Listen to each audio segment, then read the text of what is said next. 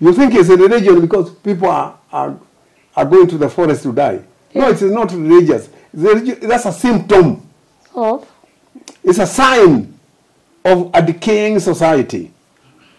It is a sign of a corrupt society where people no longer have hope in life. They have lost hope. Floor on the concrete, I went greeting each one of my life. Thank you. Can you greet me again? They all started laughing from one. They have never seen the women laugh. They've never seen a man greeting them. Like that. And this is a young man, very handsome. Yeah. I was very handsome. Yes. You see, these people, by hungering and fasting, they are killing themselves the way you would go to a Shangaden and drink and kill yourself. I was admitted to Princeton University, seminary. Where? In America. In America? Yeah. The Princeton, yeah. I was invited, I even didn't apply. That was 19 what? 19.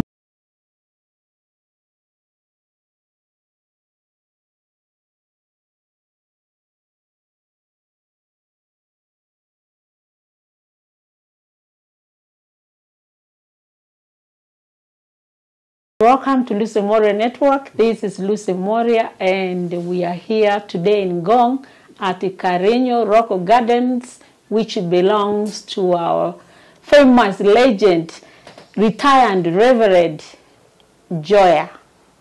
Most of you, Njoya might be history to you, but he is, and today he is doing a lot of historic teachings here at his gardens in Ngong. We visited him, we have been around the garden, we've seen the museum, we've seen the library, now we're at his office. And we would like to hear, for those who don't know Reverend Njoya is or who he was them days, what he has contributed to the democracy, second democracy of this country. Today we'll have the story. Reverend Njoya, good morning. Good morning, Madam Lucy. How are you today? Fine, Lucy. We are so happy that we came to visit you. Thank you for allowing us to be here. And we have learned a lot. We can't even finish. You are historic. There are so many things even myself I didn't know. And I don't think I will know in one day. So for the Kenyans, for the sake of the Kenyans, being an older person now, you've hit 82, 83 years? 82 years. And you know, our organization is dealing with the issues affecting the elderly in our country and looking for solutions. In brief, we'd like to hear a little bit who is Njoya, and then we can go to the question of what you think about the care of the elderly in this country, both by the society, the families, and the government. Yes, I don't want to start with the elderly because in my language, aging is even a child near. Yes. You get old. Everybody is aging. It's a process in which you start aging the moment you are born. Yes. You can know, you can measure the difference between a 1-year-old girl and a 80-year-old girl. There are still age differences. Yes. So now it's a process. Yes. In which aging is ripening. Yes. Who is Njoya now? I'm ripe. Aging is not decaying, it is ripening. You ripen, you age, it's a natural ripening process. Until you mature, you bear fruits, you bear seeds, you bear fruits.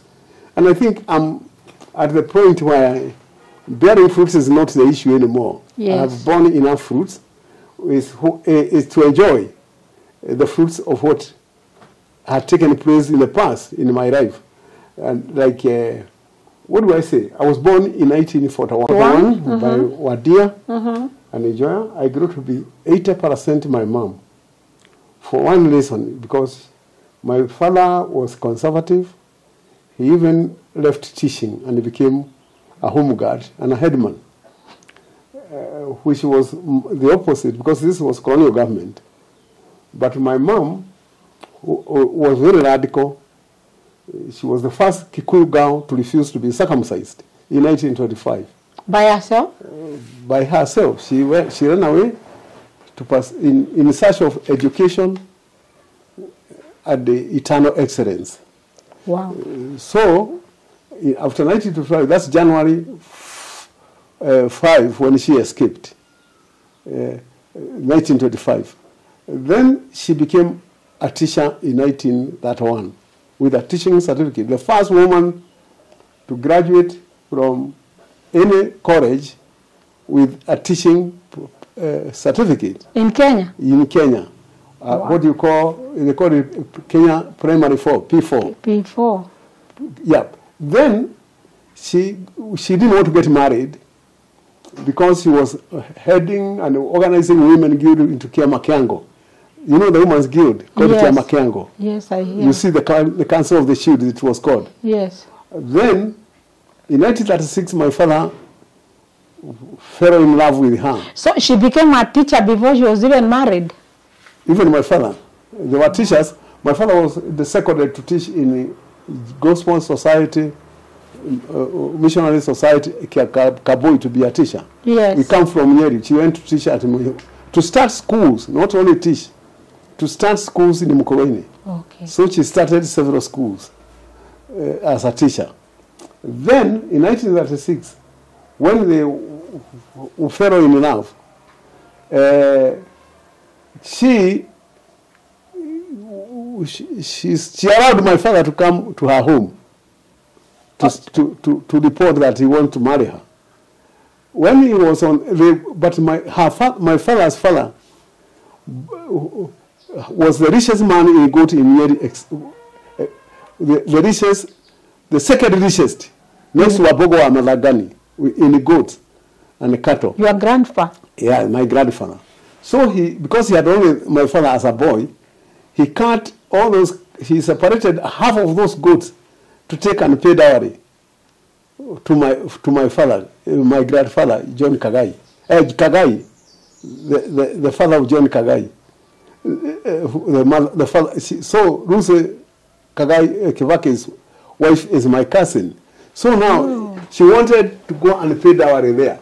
For your mom? My father, my grandfather. Mm-hmm. No, on the way, my father met them and told them, she pointed an umbrella. She was holding an umbrella and a Bible. She told them, you, clan of Barea River, take all these goats to Akedo market, sell all of them, and buy only one goat for your man to marry.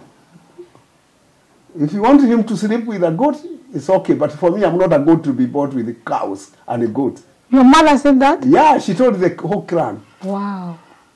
Oh, they were very angry. They all turned with their beer, all with the women were carrying a lot of wage on their backs. They all turned away and went angry and went and drank their liquor and their ushoro, and now that was not the end. The wedding was announced at Tumtumu in the same year, 1996. So they got married with my father. My father brought those same goats to be eaten. They ate, they could not finish. He said... So no one paid the dowry for your mother? She said she's not a goat. She's not a goat to be bought. Yeah, with the goats. She wanted to be a model for freedom of women, to be free from domination by men. Now they got married in 1941. You were 46. Born. I was born, but I was actually conceived, born in 1941, but I was actually conceived on 5th January 1925 when she refused to get circumcised. 25? I was conceived 16 years before I was born. What do you mean? By her action.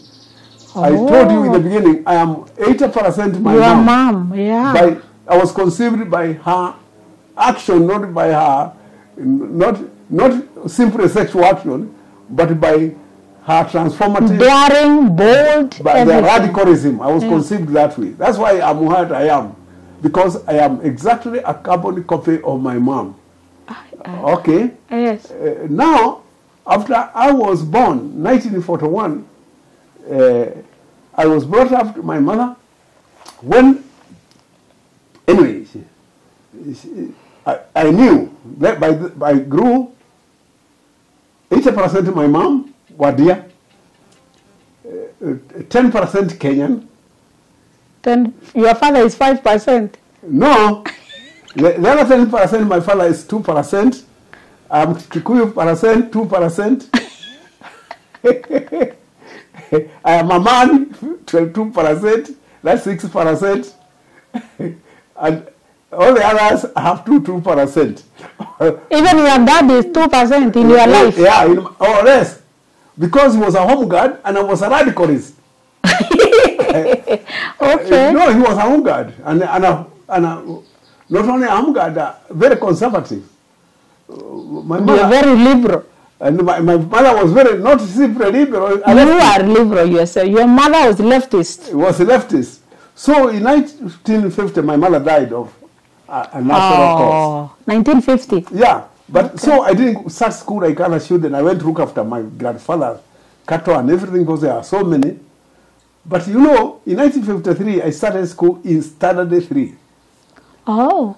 By intellectually, I was at the same level. No, at class 3. Or even used to the word which was there. To me, I was a Muthomi.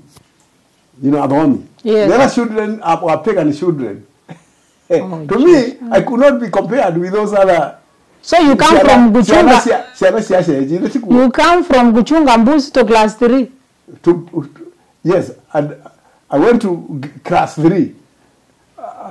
And your mom was already. Your mom was dead that time. Yes.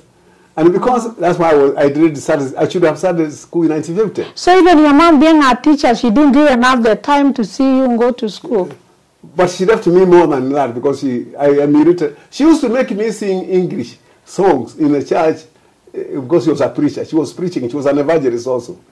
So now, what happened is that she forced me to know how to read and write even before I started walking. Yeah. Okay. By the time I was 5 years, 1946 of it, I knew how to read. I knew the alphabet. Wow. You see me. So she had trained me, even my sister at home. Now, come to when I couldn't start school with the beginners. So what I did was somebody called Gazero, my neighbor. He too was looking after goats. I told him, I'll come to school and you'll be sitting next to you and I'll be copying from you. Oh. and I'll be giving you fruit. Because my father had an orchard. I would be giving him passion fruits, oranges, the other things, and he would allow me to read his notes in school. When we do a test, the first term, I copied him. I copied the test the first term from him. He got 0 and I got 0. Because you are copying. Wow. The second term, I didn't copy 2. You didn't copy everything? To everything. So why I didn't copy, I got the answer. Why I copied, I didn't get it. Okay, that was funny. But I was kicked out and went back to Standard 2. Oh, from 3? Yeah, I was kicked out by the end of the third term. Because of copying? No, because my sister disclosed that I don't belong to that class. Yeah. Yeah, my sister divulged. We fought. That was my first fight with my wife, my sister, when we went home. Yeah. We fought.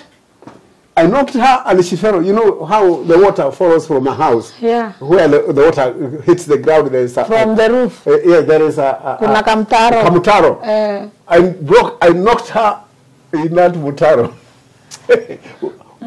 Fighting. Because she disclosed. She said he doesn't belong to class 3. Yeah. He doesn't even know how to read. Yeah. When I knocked her, the fight stopped. But she respected me and I respected her. Now, ulisoma mpaka she's still there. My sister was older than me. Ulisoma mpaka wapi? Now, by the end of the term, I passed from Saturday 2, then I went to Saturday 3. Yes. Again. You understand? And I was number 2. Wow, without stealing, no, without copying. Without stealing. Yes. And I went like that. I was always top. I passed the CAPE, went to intermediate school. Yes. very well. That was Tutomo. No, Kiagoma. Kiangoma. There was Tumutumu, there was Kiagoma, and there Karema. There were about 4, and a Kirimara. Yes. There were about, in the whole year, there were 4 schools. Intermediate schools. Yes. I went to one of the best ones. Yes. So, then, I passed again to go to Kagumo High School. In the Kagumo High School, we were taking that year 40 students. I was number 7 in the whole of Kenya. Those who went to high school. And you know how many high schools that time? I know the high schools. There was only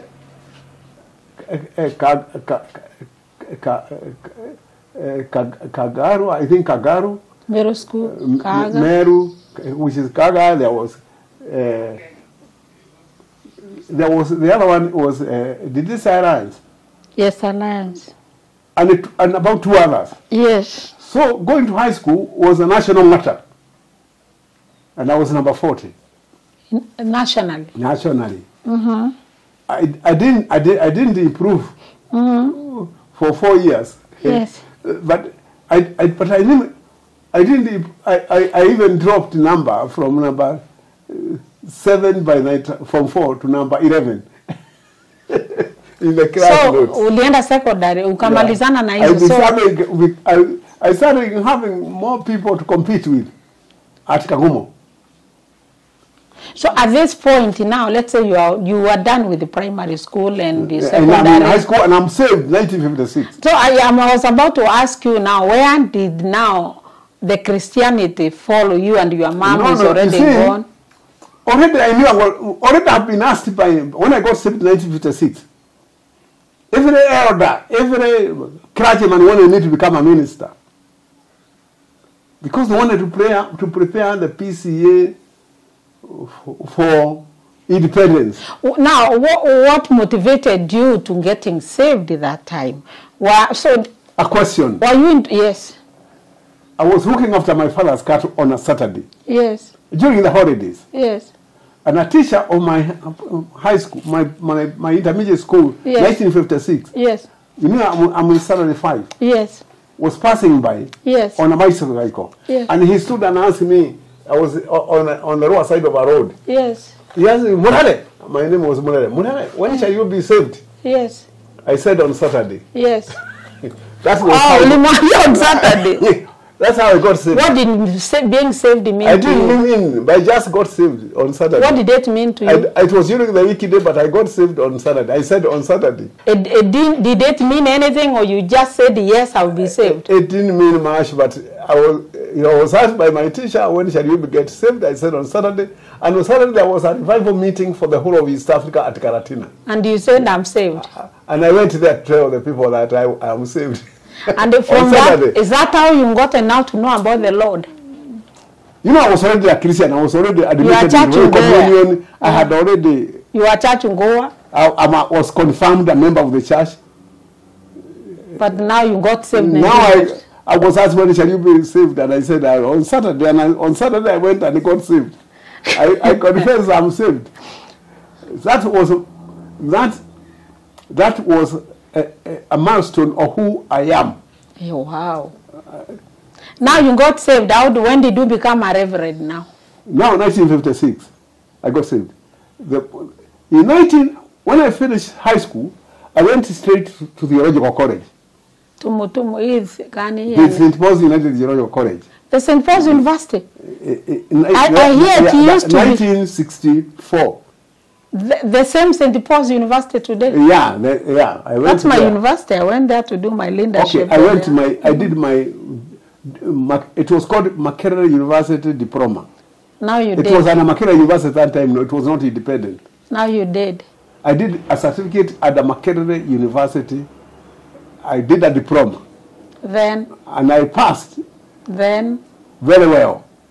Because I passed well, I was admitted to Princeton University seminary. Where? In America. In America? Yeah. The Princeton, yes. I was invited. I even didn't apply. That was 19 what? 1967. You are still single? You are married this time? I was not. I was invited before I was married. I got married in order to go with a wife. So there you were in America in 1967. But the most important day in my life was the one I was born, because that was how I became my mom, and being my mom was number one. Because I was saved, I became Christ-like, and that was also very important, because being like my mom and being like saved are the same thing. Yeah. I didn't see any difference. Salvation affirmed who I am already. Likeness with God. Yes. Because Genesis said, you have created in God's likeness, and there was nothing that could be like God than me being saved. Now, there's nothing more for you than like being in the likeness of your mother and the likeness of God. Yes. Wow. Okay. Radicalism. Yes. Transformative. Now it comes again to 1967. Now you are in Kingston. Before I left the moon, I fell in love with this girl, and she fell in love with me. We met in prison with this girl. Your wife? Yes, my wife. Prison? Yeah. I was sent to do practical when I was in the Muru. To preach? To do practical work for preaching at women Rangata prison. Maximum prison for women. Yes. At Rangata. Yes. And I was sent there to do my practical as a theologian. Yes. And my wife was there doing research for a social paper when she was doing A-level. Yes. You know, her sociological paper. Yes. So she was in the audience which I was preaching. Yes. And then it was my time to preach. I went on, instead of preaching, because women were being beaten to listen, and they never listened. All the times I went there, I saw they were not listening. They did not care about the religion, the women, the prisoners. The prisoners. They didn't care. They were not listening. They were being hit on the head not to talk. Because some were in isolation, and they want to talk when they come together. They were being denied their humanity by the religion. Oh, you saw that happen. I saw women denied their humanity. They had no right. They had no right to talk because they have to listen to a clergyman. To me, I hated that. You know, I was very radical. Even though it's you they are forced to listen to, you didn't want that. I didn't want that. So you should listen voluntarily. So when it came to preaching, I decided not to preach, but to greet them, because I've never seen them being greeted. Oh. So I greeted them like this. I went around greeting them. We were sitting down on the floor. The prisoners? Yes, on the floor, on the concrete. I went greeting each one of my life. Thank you. Can you greet me again? They all started laughing from one. They have never seen the women laugh. They've never seen a man greeting them. Like that. And this is a young man, very handsome. Yeah. I was very handsome. Yes, even today. You can see that picture. You are handsome even now. You can see that picture. Yes. There. Yes. So I go on. You went to ukiwafanya hivi mkono. Ati hivi. Hivi. And we were all waiting. To be greeted. Yeah, and we were hundreds. And now you I really get tired. It took more than 30 minutes to greet all of them. But others would jump the queue and they were greeted to be greeted again. So that you can touch them. I can touch them again. Wow. Like he just has touched people. Wow. And was touched then even by what women. Happened? At the end, they all gazed. Quiet. No one make noise. They all looked at me. Or they listened. Not listen, waiting for what I'm going to say. Because before they were being forced. To listen. Now they want to listen to this young man who loves them. Some were old. Have been in prison, some for 10 or 20 years. Wow. And they have never been touched by a man. Wow. And here for the first time they are touched, not only touched, romantically. Nimesikia mkono vile umefanya romantically. Romantically, very romantically. Very romantic. And smiling. And a handsome man. And a handsome man. Young. And they are prisoners for 20 years. They have never been touched by a man. Wow. So now. The power of touch. The power of the touch. Okay. Now, they looked at me to say something. And I'm in front. And I'm paralyzed. Not knowing what to say. Because I finished my preaching. Yeah. Anyway, they waited and they said, does anybody have a song? They all put their hands up. Wow. Again, involved participatory democracy. Yeah. Your democracy. They have never been asked anything. Oh, they are prison life. Oh, then just being dictated to. Now ask them, what song do you want to sing? Asking them to be participants. To be involved. Recognize, affirming their dignity. Inclusion. The way I was affirmed by being saved by Jesus Christ. So, what did they do? Hey, they put all their hands up. I asked him, I said, the song she said to Teresa to Kute, they all sang. And there is so they sang. You could think there was fellowship in it. After you give them the freedom. The freedom to sing. So your advocacy, you are fighting for rights was right from there. And who is this? Who was in After they singing, now they waited for something else. Yeah. I asked them, who wants to preach? They all put their hands up. Allah. All of them. Wow. I told you, what? One. You mean them to have the confidence in themselves. They believe in themselves and dignity. They put all their hands up. They want to preach. I pointed one. You know, I first asked, who has a testimony? They all put their hands up. Did they know what testimony was? Yeah, Shuhuda. I pointed at one. She said, now I am here in prison and the Lord has forgiven me. I am now saved. I asked, it's just like I was asked, when shall you be saved? I said, Saturday. Now that was Saturday for them. That was their Saturday. That was their Saturday. And that is confession with your mouth. Yeah, she when said, you confess. This woman, the one I met, is yes, I killed that man who touched my, I killed that woman for stealing my girlfriend. I was an Araz high school teacher, and I killed that man, another teacher, for stealing my girlfriend.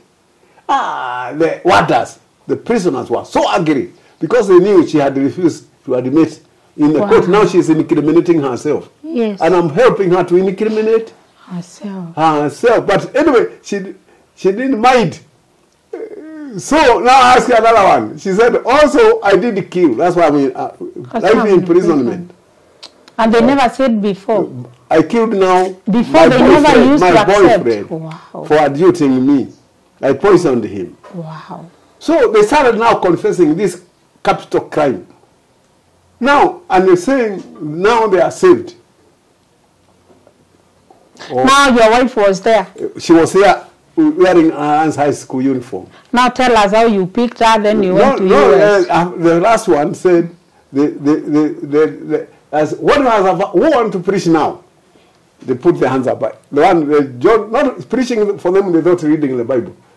She read in memory, John 3. I gave her my Bible to read, and I left her with the Bible. I gave her that Bible. Yeah. She read John 3:16. For God so loved the world that he gave his only begotten Son. Whoever believes in him shall have eternal life. Now I have eternal life, she said. She preached to herself. Yes. Now, for me, I've never seen a revival like that, a revival meeting like that. Yeah. And the prisoners have never seen. So what happened? I saw Satan coming from heaven like lightning. I got so proud. I looked at this warden who beat these women. Now I'm at war. I moved, I don't know what I had in my hand. I said, you women, your bureaucracy cannot work. You beat these women to silence them. That's why you started the advocacy now. No, that's now is war. Not with the Moi Natam or Kenyatta, but now with the prison wanderers. But that was demonic because. But I think I would have done the same even if I was in your time. That's me. No, my girlfriend, not in government, I didn't know her. She came out violently and told me, you. If I did this, I went to commit prison for men, and I did what I saw you doing these women, and I touched them the way you did with these women, I would get the same result. Oh, that's your wife? Yeah. This researcher, if she won't go humble herself kwa prisoners hao wanaume, uwasikie, uwasalimie na uwaulize ni nani anataka kuimba, ni nani anataka. they would have done the same, she said. Wow. She said, what you did Was wonderful. It's not you. Don't get proud. It's God. Wow. You stretched God's grace, God's hand. So it became a strategy. What? That kufinya mkono salimia.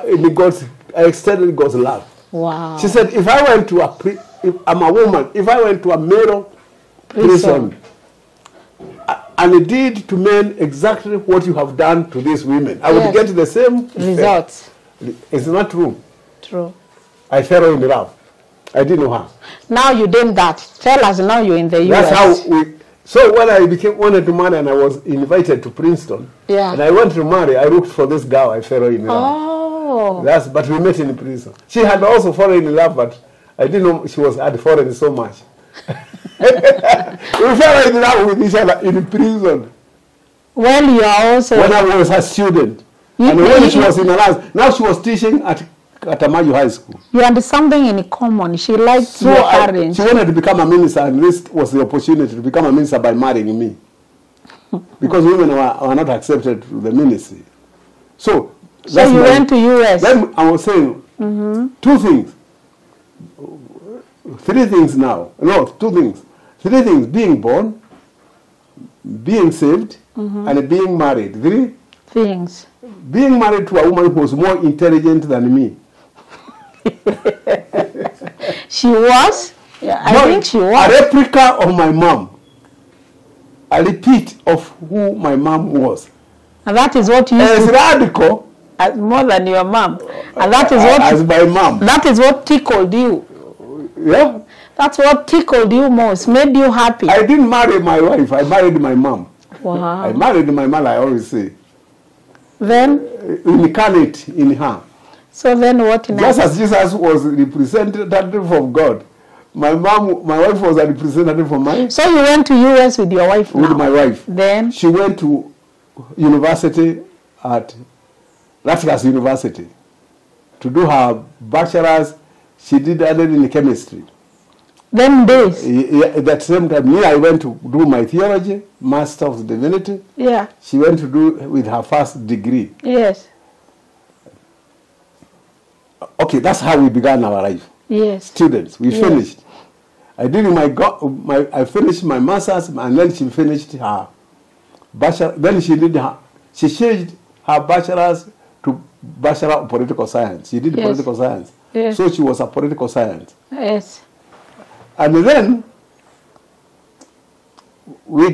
she graduated and became a librarian at the same university, Princeton University, Wilson School of Public Affairs. Yes. So she started buying cars for me, doing everything. So you can imagine having a wife who is buying, earning enough to buy you a car. Which we came with the home. And we brought that that's why you say you marry a wife who is more intelligent than you. By far. But watu wa sahi hawataki hivyo. Yeah. Watu wa siku hizi, if they see you are more intelligent, there's a problem. They don't appreciate. No, she went to Alliance, me, I went to Kagumo. She went to a better school. But now it is this the acceptance that someone else can be better than you. She was very brilliant. That is unique. I never won an argument with her. You never won. I don't. Now did you come back to Kenya? My mom, my wife, and her replica, and then being saved myself by Jesus Christ. Those three things are what constitutes Rev.Timothy Mworia Njoya. That is what makes you. Yeah, makes me. Okay. Because all those heritage or legacy is what I utilize in the public. And everything, why I'm happy, everyone in that line except Jesus, they are all women. So women mean so much to you. I can see Wangari Maathai is the one who is featuring in your office. Yeah. My role model, yes, me too. Wow, then after that, how did you then become the reverend in the Presbyterian church? I told you when I got saved in 1956. Yes. Every minister, whatever Reverend Waji, Reverend Kareri, the mother of the Njoya, want me to become a minister. So they made you a minister? I was resisting, I fought hard, I was objecting. You didn't want to be minister? No, I didn't want. I hated it. My father hated it because he was saying, I want my son to become a DO or someone in the government, a better job than being a cleric.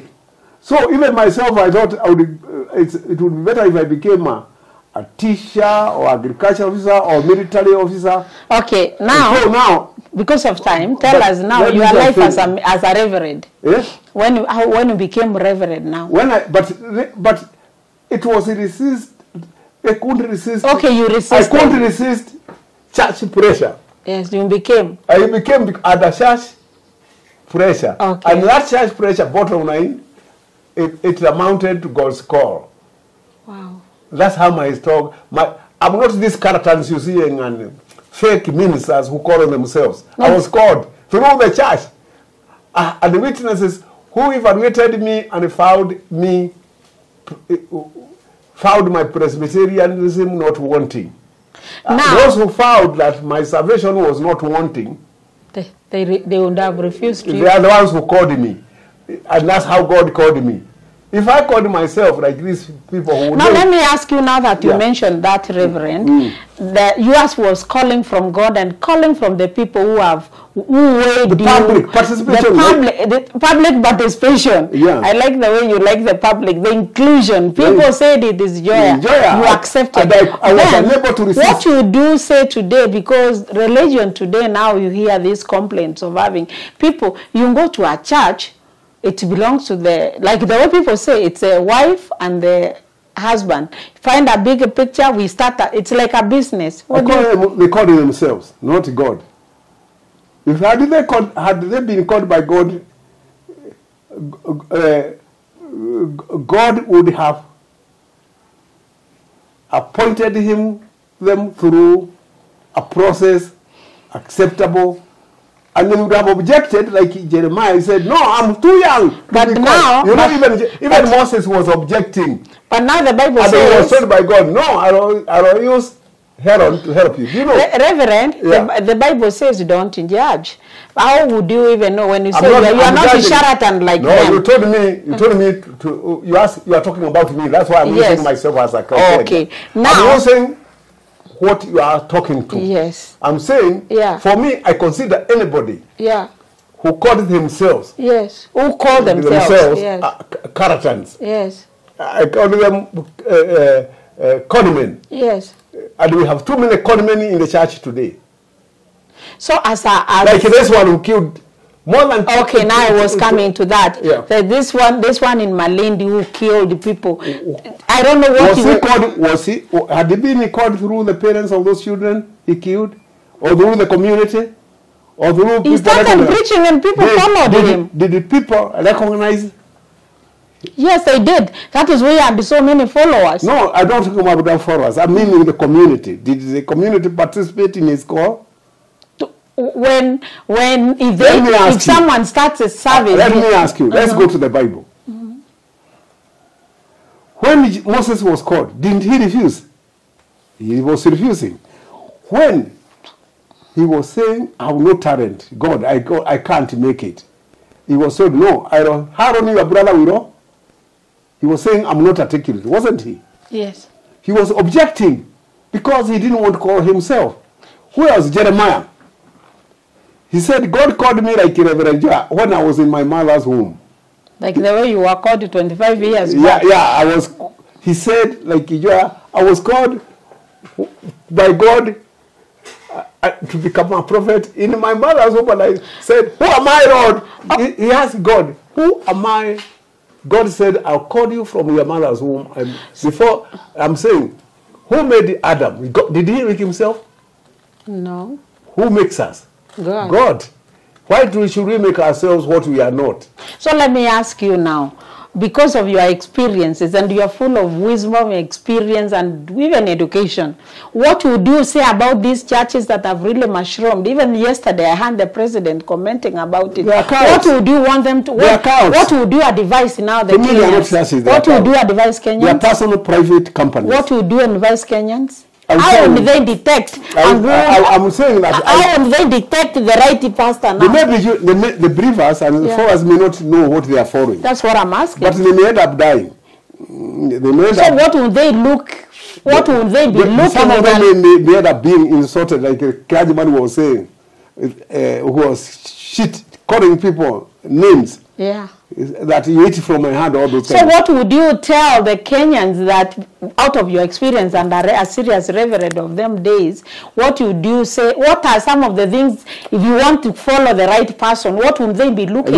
I would tell them that these people, I said, they are vulnerable. Oh, so... They are very vulnerable because of lack of hope. That's why they take drugs. You see, they are taking spiritual shangal the way they take the other shangal. So there's no difference between those churches and they're taking what ethanol. Okay, I'm saying. Reverend, advise those Kenyans who are vulnerable. What are the things that they should look for them to know that, oh my God, here I'm vulnerable? I don't take difference between going some of these churches and going to a shangal den. They are going to be spiritually drunk and kill themselves, like the Shanga people are committing suicide, but a bit slowly. You see, these people, by hungering and fasting, they are killing themselves the way you would go to a Shanga den and drink and kill yourself. Only that Shanga takes longer to kill. So I'm saying, or ethanol takes a bit longer. So I'm talking about being psychologically, emotionally, socially vulnerable. When you have no job, you become nobody. And therefore, to become somebody, you drink. Or to become somebody, you have to leave this world and go to heaven, where you can be, God can give you, you can have, what do you call, afterlife soul salvation. I can't fight.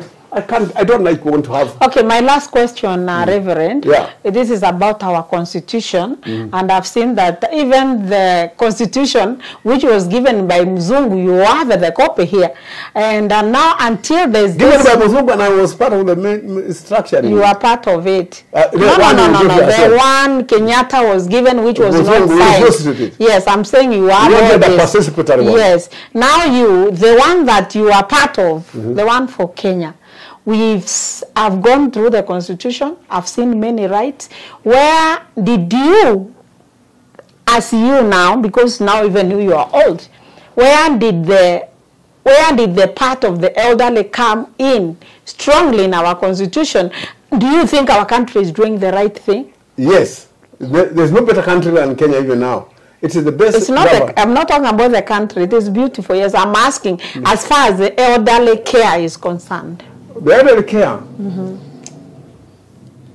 the elders today, because they don't live in homesteads and in the village, where the homestead is the same, the old, young, and children. Yes. Children benefit by being taken care of by their grandparents. Yes. Even myself, I don't take care of my grandparents, except when they come once in a year. Yes. So I'm saying, because of that, lack of the integrity of the marriage, of the family institution. We have having very few family institutions. Even when we see people are not yet modernized, like in Pokot and other places, you can see the sons, what sons are doing. They are killing their children, their parents, aren't they? Yes. They don't care about life. Yes. Because the attraction to money, selling goats like in Kakuma and bringing them to the Goreti market, and being helped by politicians, and being provided guns. That's more like a Maasai warrior in the past. It's only the heroism is no longer the old one. The heroism is the current one. When you talk about that kind of heroism, imagine a person saying, I will pray for you. trading with prayers, marketing prayers, and you're paying money and going for shopping to Dubai. Marketing prayers. Yeah. The person goes to where for shopping and take his family for shopping, not to Nakumatt here in Nairobi. So what do you think? But it takes a family to do shopping, but with your money and you are poor, to Dubai. Yeah. And he goes for holiday to Paris. Yes. And with who money? Prayer, so prayer market. Yeah. So I'm saying, I get. People have become psychologically, morally, emotionally Vulnerable. very vulnerable by differences in that you want to one time I said in the TV, I think it's KTN, before elections, before the new constitution, I said, some people are very vulnerable to promises, false promises. I know some people, a politician promised choose to all women after he is getting elected, and all that kind of thing. I said people are becoming vulnerable, not only, and I had religious people with me, not only to religion being promised shoes, but being promised heaven as if they promise us no own it. To a point of being promised and they are promised heaven, not in this life, because in this life is vulnerable. They are promised afterlife, so salvation. Afterlife, so salvation. So do but people who don't know tangible, it cannot prove it's a faith. So now, what do you think there's anything that the government can do to streamline this? Okay, what I did is that when I preached that, people watched the TV, and I said, people go to work to these churches. Some go by pickups on top, and others by bus, and these people are driving Pajero and Musos, and they are driving Mercedes. I've never driven those kind of cars, but now, you know what? People came here in this Karinyo garden to tell them that they are not going back anymore to these churches, to come to my church. I told them, no, I have no church, I'm retired. So what would you tell them? Do you think now, if people like you are retired and you cannot go out there now the way you used to fight for our second liberation, because I think this is something that needs really liberation. Okay, what do you think should be done? This church issue has become... It's a social, it's not a religious matter. Yeah. You think it's a religion because people are going to the forest to die. Yeah. No, it is not religious. That's a symptom. Of? It's a sign of a decaying society. It is a sign of a corrupt society where people no longer have hope in life. They have lost hope. Oh, Lord. You understand? Yeah. So what should we do? What would you suggest out of your experiences and out of knowing your... How old are you? Yeah, I'm old enough to hear what... How old are you? 54. Eh? 54. You have the answers. You have not that you have them now here. You have time to look for the answers. Yeah. That now I'm told you is a symptom of a problem. People are vulnerable and they are hopeless. Yes. Because all what they are promised by the politicians never worked. They were promised mansions, they don't have them. They are promised food at a certain price. There is no such food because the government does not grow food. Okay, you are saying you want to lower the price of Uga. Yeah. Where do you? Even if it is lowered, where is it? The question is, supposing it was free, where is it? I'm asking you. Supposing today, people are not promised simply free unga. No, cheaper unga. They are promised free unga. The first place is to see it. Where is it? I'm asking you, where is it? Nowhere. Nowhere. So, it is Sugar Mountain. That's what George Orwell said, that people are promised And that's why politics in Kenya is the opium of the masses. Or you understand? Yeah. So I'm saying, and that opium does not cure the problem. It just suppresses the pain. It just suppresses the pain. And the best way to suppress the pain is to go to those churches and die, or to go to a Shanga den and die. So what should we do? Final question, what should we do? What should we do as people of Kenya? What should we do as the government of Kenya? Go and give birth to as many children as possible so that some can die.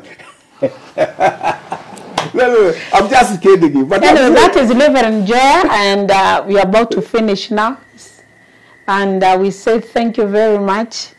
We've learned so much, and we are yet to come back. And you are such a strong man, but you are very strong because of your mother. That's what makes me happy. So women can be strong and their kids can follow. I'm happy that you are made of a woman. Thank you so much, Reverend Njoya, and God bless you so much.